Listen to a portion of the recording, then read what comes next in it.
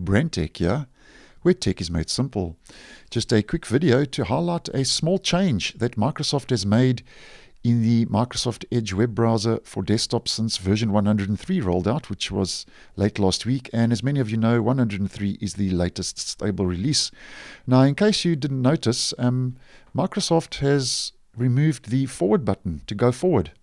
So at this stage, it's only the back button to go back that's there by default, and there's no forward button.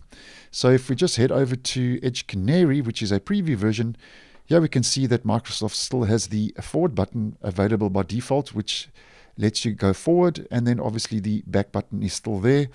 And if we head back to the stable, as mentioned, there is no forward button, that has been removed, and at this stage it doesn't seem to be appearing when there isn't any website to actually forward to.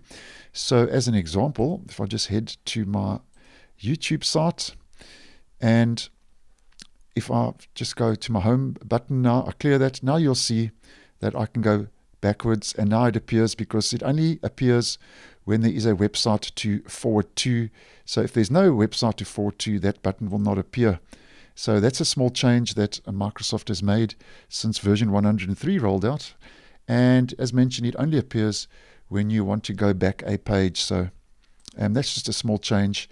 And at this stage, it's still available in Edge Canary, as mentioned. So I don't know if this is actually going to be, at this stage, a permanent change that Microsoft is going to make in the stable version of the browser, but if anything changes, I will let you know accordingly.